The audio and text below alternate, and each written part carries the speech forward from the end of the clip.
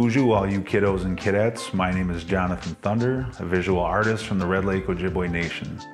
Thanks for coming back for drawing tutorial number 5. Today we're going to be drawing a beaver character, or Amik.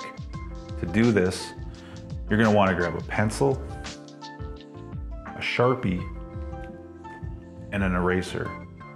So we're going to do this drawing together. Once you have those items on hand, get comfortable, and let's make some art.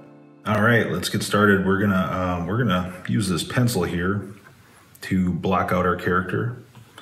This is gonna come later. This Sharpie we'll use once we get things kind of penciled in like we did on our last tutorial. And this eraser we're gonna have on standby in case we have a flat out emergency.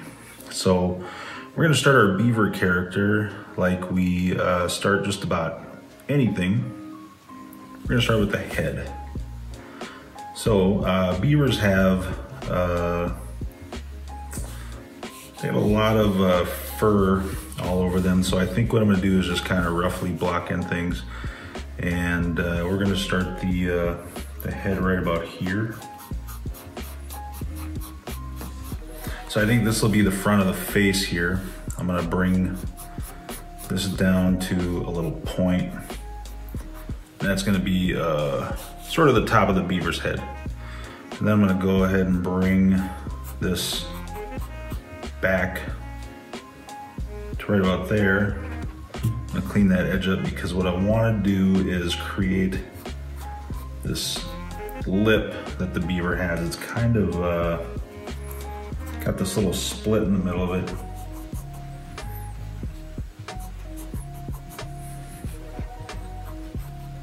So that's kind of the beginning of the beaver's head.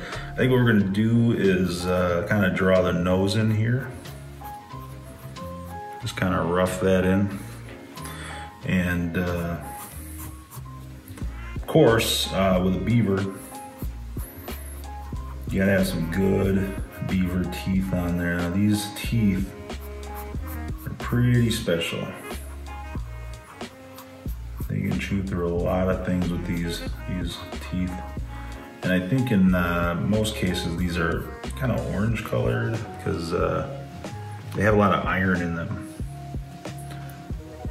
So now that we kind of have that top part of the head shaped in, I'm gonna draw the bottom of the mouth here. Bring this back and put a little ear right here.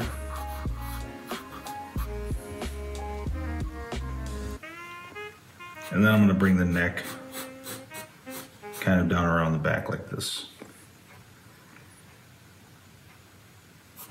So we're going to connect this part of the mouth right here. I think I'm going to go ahead and put a little tongue inside the mouth. Gonna look something like that.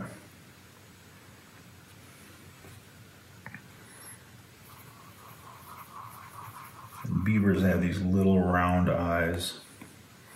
You know what we're gonna do? We're gonna have some fun. And we're gonna put both of those eyes on this side of the head because when you're drawing a character, you have the license to do whatever you think would make it look good for you. And these little eyes are usually, pretty dark, but we'll wait till we get to our Sharpie to fill those in. So I'm gonna go ahead and make that little ear right there. I think what we're gonna do is we're just gonna kind of pose this guy like we did last time. Make a shoulder, and maybe his little arm isn't that long. There's the elbow.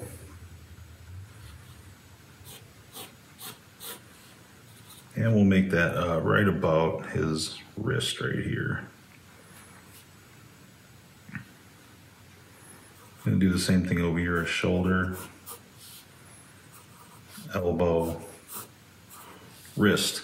And if you remember from our last drawing tutorial, it was I referred to this as kind of drawing a stick man. So what we're doing is using these as reference points to pose our character before we draw kind of the meat on the skeleton, so to speak. So I think we'll do that. I'm actually going to start his shoulder right about here.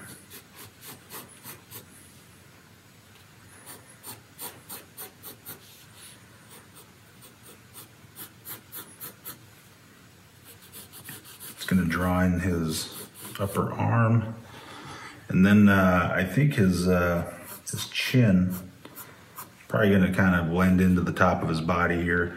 So I'm going to put the front of his body right about there, and then I'm going to grab this part of him and start to draw in where his back arm is going to be. I think we're going to have that come right to about here and meet up with this line we're using to create his body. So let's see here. We're going to put we got to make this guy look kind of wise. So I think we're going to go ahead and put a little Jedi cloak on this fella. I'm just going to put that right there. I've been watching a lot of the Mandalorian lately, and seems like these Jedis are always pretty wise characters in that story, in the whole Star Wars universe. So we're gonna make our Beaver a wise Jedi Beaver. And I'm gonna go ahead and take these little reference lines out. So you can go ahead and erase those whenever you're ready. And let's see here. So a Jedi needs a lightsaber. So I think what that means is we're gonna put his hand right about here. I'm just gonna pencil in a little shape for his lightsaber. And they're kind of shaped like, almost like a flashlight. So there's the top. And then it's gonna probably come maybe right to about here. So I'm gonna go ahead and take some of this line out. And I think what we'll do is just see if we can get a straight line coming off of here.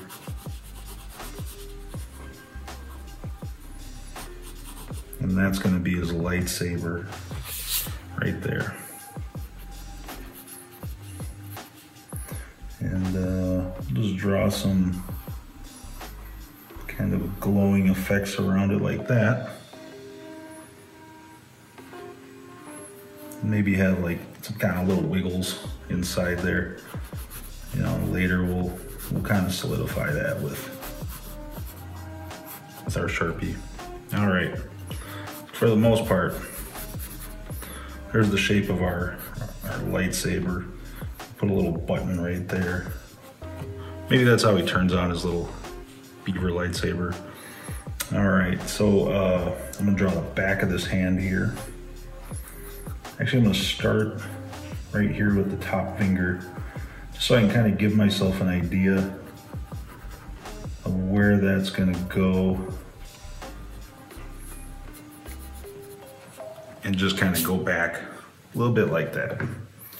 All right, so that's looking pretty good to me. I think I'm gonna make his arm here just a little more loose, as you can see. That's why I like using a pencil and an eraser when I'm in the stage, because then you can kind of push these details back and forth, take some out, you know, change them as you go. And this looks more like the sleeve of you know, a cloak or something like that to me. So I think what we'll do is we'll pull this down like this, you know, we're gonna kind of bring this in, like maybe like his hand is on his hip. You know, that's something that's typical of, you know, maybe a Jedi who's delivering some wisdom. He's got his hand on his hip, and who knows, maybe he's telling a younger Jedi, maybe Baby Yoda or something, how to use a lightsaber. And who knows, that's that could be what he's talking about here. You never know with these guys. You never know. So we're gonna draw the sleeve in like that. And then I'll join up this part of the cloak, or the these Jedi clothes here. He's not gonna be very tall, so I think I'm gonna have this be the bottom right here. And as you can see, I'm just kind of making these rough lines, bringing things together like this. And we'll on our next stage here, in the next step, we'll go back over this stuff with the Sharpie and make it look pretty clean. Let's see here. So wouldn't be a beaver without a beaver tail. So I think what we're gonna do is just kind of have that sticking out right about here. Now that beaver tail is gonna be pretty wide. So we'll have it look something like this, and we'll bring it back up underneath that cloak right there. And one thing that might be fun to do is to have his feet poking out from underneath the cloak here. So I think what I'm gonna do is just change this line here. We're gonna make it pop up like this so that his feet are coming out right about there.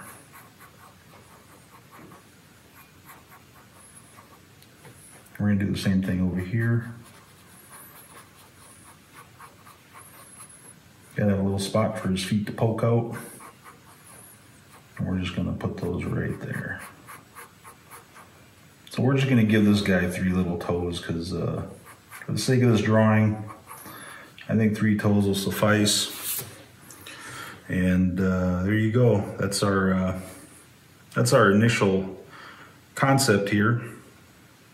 So what we're gonna do now, let's grab the Sharpie, and we're gonna go back and throw in just a little bit more detail.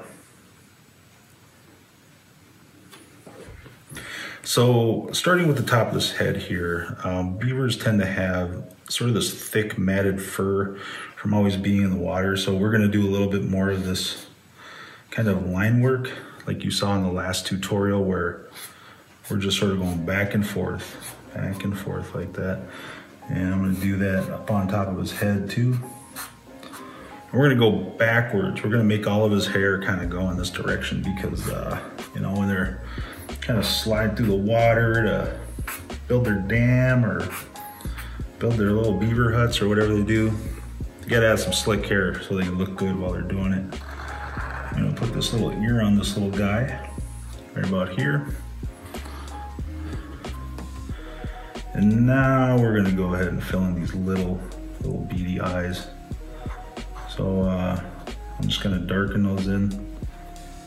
Actually gonna leave just a couple little dots there so it looks like he is reflecting a little light in his eyeball. I'm gonna put this nose in here.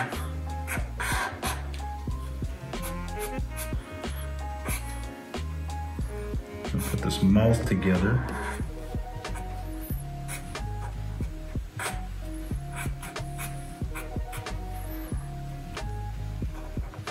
I'm gonna darken up these teeth.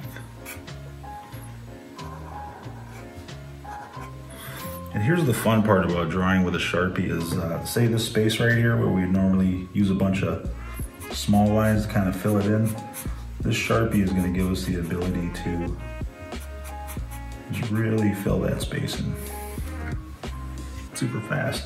Actually, I'm gonna go ahead and just kind of clean up this edge here of the tongue. And maybe do a little bit of that cross hatching like we talked about, just to kind of give it some shade. I think he needs some wise eyebrows. You know, he's got to have like a sort of look on his face, like he knows what he's talking about. And usually that's one furrowed eyebrow. This is how it was in the Kung Fu movies. It'd be one furrowed eyebrow, and then that one eyebrow that looks like he's totally amused by whatever it is that you think you know. And you know, that's how a wise old Jedi Beaver would probably be sort of giving his lightsaber tutorial to a, oh, made a little mark there, but that's all right. So I'm gonna go ahead and bring this line down.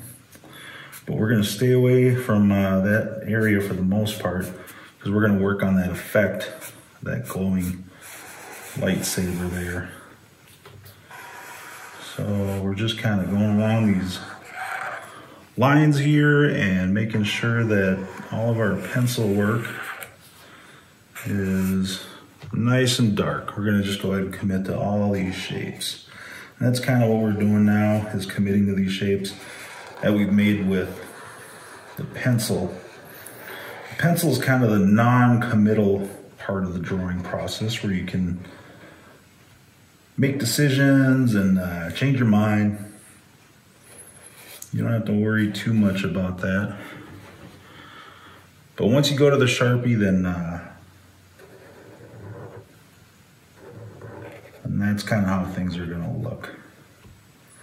Don't be too worried about it, because like this mark I made here, you can always mess around with it and change things, and who knows, maybe it'll add to some shading or something that that we'll need. So this line here, I'm actually gonna make this line like really kind of jagged, because those lightsabers are, I don't know, they're kind of like plasma swords or something like that. They're like electrical looking things, or you know, maybe they're like made out of fire or something. And then we're gonna have like a little squiggly line kind of going around this guy, and that's the glow. And then you know, maybe we'll even do like another thing there. So what we're gonna have to do, I think, I'm just gonna draw a couple more lines here to sell the fact that this is glowing, is we're gonna have to make the things behind it a little darker. So I'm gonna go ahead and just see how that looks. I'm gonna start to shade this guy, and just making lines right up until this sort of glowing area here, so that you know, when we see it in contrast, it's gonna look like that this thing is lit up and everything else is kind of much darker. Let's see, I'm gonna go ahead and make a little detail there. I'm gonna make a little detail there. All right.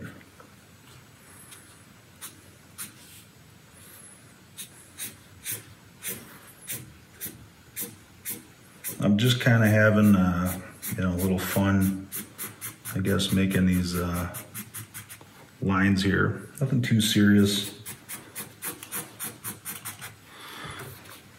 Basically just to say that, you know, this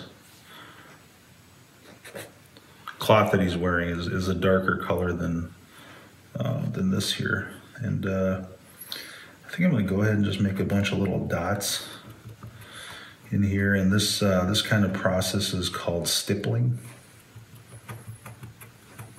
It's where instead of making lines to shade, we're really dark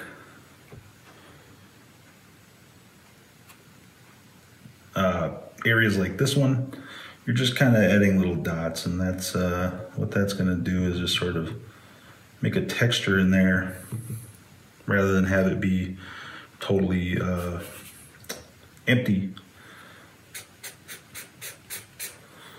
And that's going to help sell the effect that there are different shades of color and maybe different shades of light happening inside this thing.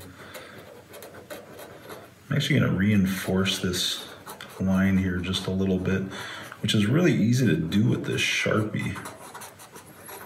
You know, with a pen, it's much harder to get this sort of line work. You really kind of have to beat on that section of the drawing. So we're gonna do color in this side over here. I'm gonna do the same with these sleeves here. Just gonna make sure that these are kind of colored in. Don't be afraid to cross over any of these lines here. You know, we're just drawing. There ain't no rules here. Whatever you make is great. Don't worry if your lines don't look like the lines that I'm making, because your drawing is your drawing. Your hand is your hand. Everybody draws different. You know, it's like as an artist, if somebody were to ask you like, hey, could you draw this like so-and-so? You know, that's gonna be tough. You can't really draw like somebody else. You can't really just kind of emulate someone else's style unless you're really going for it, because your style is your style. And I'm just gonna darken up some of these lines here. This is called line sensitivity. When you reinforce a line to look darker than the line next to it, what it does is it sort of creates a different shading value for that line. So it's gonna, you know, this is gonna look like it's kind of coming in to meet this. These two pieces are sort of meeting in here, and maybe there's like a really dark shadow there. So that line sensitivity, if you make it a thick line, it's gonna sell that effect that it's kind of behind something, or it's going behind something. All right, it's probably enough for the cloak. I mean, for right now at least. So I'm gonna put his little feet in here.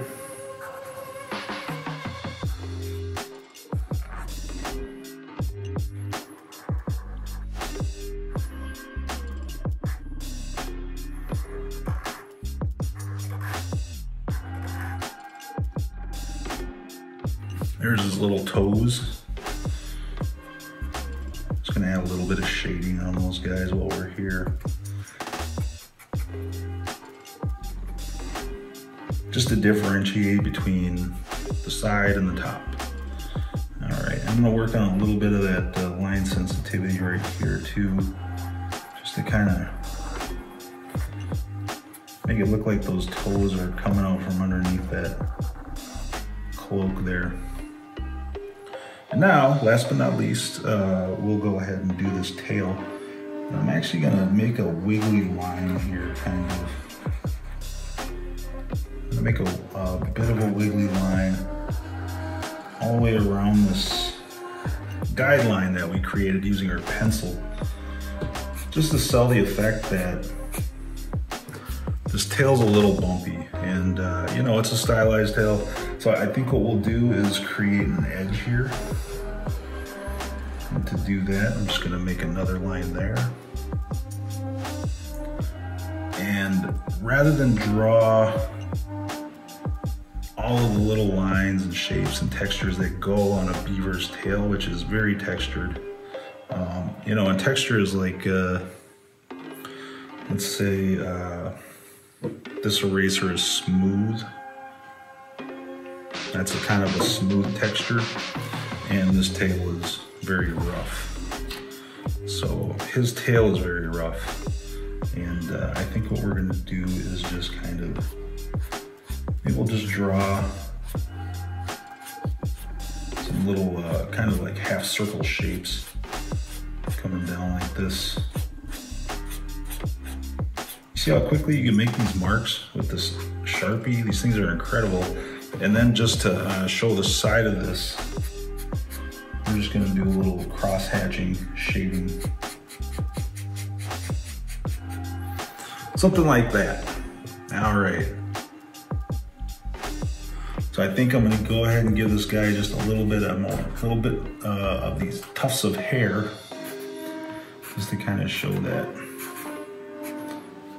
You know, his hair is coming down the front of him. Put some there. Maybe we'll give him some little whiskers there. So he's probably got to have some there. He's gonna have a few here. I'm not darkening this guy's nose, but just gonna do part of it. He has sort of he'll probably have like a wet nose. So what we'll wanna do is just leave a little bit of light there.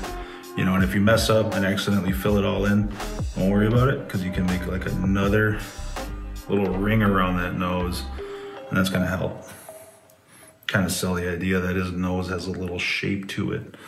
Let's see, I'm gonna go ahead and give him some eyelids. And we'll put a little shading right here. We're gonna give him a little shadow.